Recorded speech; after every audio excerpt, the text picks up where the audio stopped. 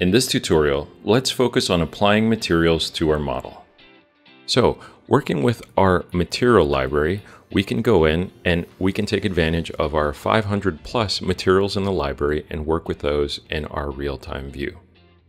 You'll notice if I expand this window a little bit that we have a lot of materials and they're all going to be categorized. So for example, Axalta paint, or we have metal materials, and under metal we have subcategories for all these different materials. You also have the ability to search for materials. So if I type in something like tire, right, here's a muddy tire, and then there's a tire material. So you can always use that to quickly access some of your materials. But they're all going to respect real life materials, and generally there's going to be subcategories for most of these. So for example, the plastic folder, if I expand that, you'll see we have clear plastics and hard plastics and soft plastics. And within all of these, there are going to be even more specific categorizations of materials. So for example, with the hard plastics, we have rough plastics and shiny plastics. So it's just good to know that you can always expand those to find some specific material that you're working with. If we want to apply a material, that's really easy. Let's say we're going to start working with the main body of our camera. I can go over to the metals folder, and then I can get an anodized folder, an anodized material, a rough one, and then I can just grab it and drag it over to my part. If I don't let go of that material, you'll see that it gives me a preview when I hover it over a specific part. When I do let go, now it's applied that material to those three parts. What's important to note here is that these are all separate pieces of geometry. By default, those came in and were linked because they were the same color in the modeling application. Same thing for these buttons. These buttons share a common color. So if I go to my Chrome folder, get a basic Chrome and apply it to this part, you'll notice that those have been updated. Additionally, anything else that had that same color in my modeling software has been updated so that it's all a linked material. So those are linked materials. Even though they're separate pieces of geometry, they can have the same material that's applied to them. You can, however, always select an individual piece of geometry, and I can do a couple of things to unlink it. One, I can unlink the material here, or I could right click on my part in the real-time view and then select unlink material. If I do that, then I can actually replace that existing material with this other material. So that's now an unlinked material. So there's no connection between those. Let's say the opposite was true, that this material had the wrong, or this part had the wrong material applied. What I could do is I could right click on any piece of geometry, I could copy that material, and then I could right click on this piece of geometry here, and I could select paste linked material. That would assign one material so that now that's a single material, and if I make a change to one of those, it's going to make a change to all of those. Right? So that's working with linked materials.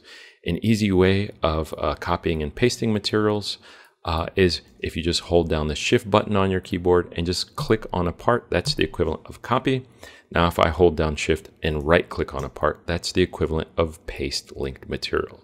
So getting a handle on your in-scene materials is going to be crucial. Another good thing to know is that whenever you're working in KeyShot and you have materials or textures or colors that you use often, you can save those to a favorites tab over here. So before KeyShot 6, there were no preset favorites, but if I expand the little favorites dropdown, you can see that I have some favorites already assigned. What's cool about this is they don't just include materials. You can save colors, textures, environments, or backplates. But all of these are available to you.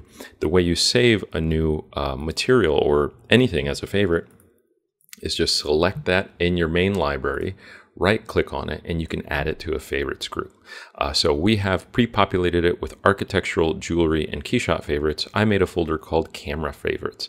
So now if I select camera favorites and I go to my favorites tab, you'll see that now that black chrome has been added to my favorites category. So favorites are a really handy way of speeding up your workflow. So I can just take some of these favorite materials that I've applied and then assign them to some of my parts in here. So for example, I'm missing a black leather. So let's go into the leathers folder and I'll get a black leather. Let's add that to my camera favorites. And now I should have that black leather here. Perfect. So now we can go in. I can't see through that glass because I'm in performance mode, so I'll disable performance mode. I can shift left click to copy and then shift right click to paste. So now I've copied and pasted those glass materials. I've got this little part back here. I'll get a hard shiny plastic, apply it there. What else do we have? I'll get a flat material and just apply it to this kind of LED lens. Just so it's one solid color. If I want to apply a part here, so for example, if I want to apply a material to those parts under the lens, like a hard rough plastic, if I drag it over, KeyShot thinks I'm trying to apply it to that piece of glass. So what I can do is I can just uncheck it. Now that part's no longer visible. So now I can apply that plastic material to that part. Now I can right click, hit show all parts. I get my lens back, right? And I've applied the part, or excuse me, I've applied the material to that part underneath. I'll also apply a material to this part right here. So basically I'm just going to go through and quickly apply a few materials. Let me see, I've got this little USB port right here. So let's zoom in. I will turn off shadows by hitting the S key, and I can get this copper material, apply it there, get a matte black, apply it to these dark places on the inside. And now, swinging back around to our In-Scene Materials tab, you'll notice that most of my default materials have been replaced by some existing or KeyShot material. So that's how we can apply materials here in our scene.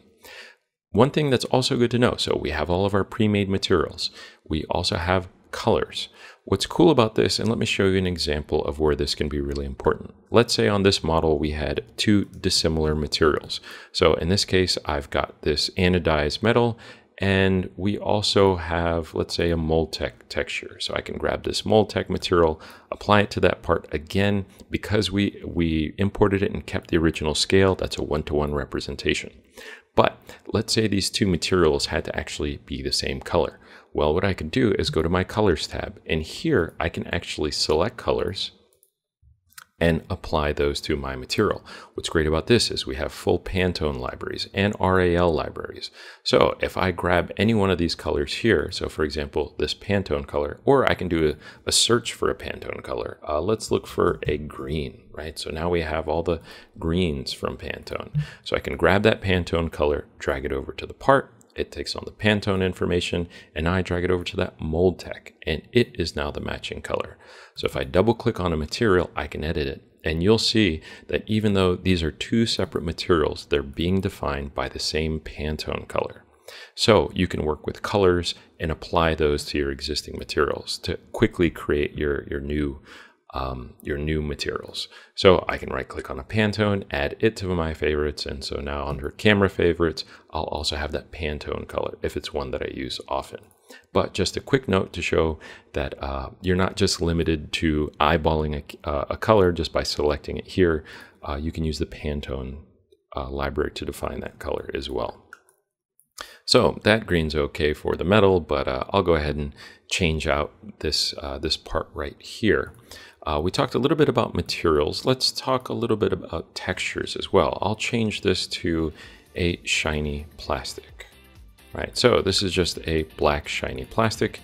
And now let's hop over into textures and talk about what they are and how to work with them. We'll cover textures in our next tutorial. You can find more learning content on our YouTube page. Thanks for watching.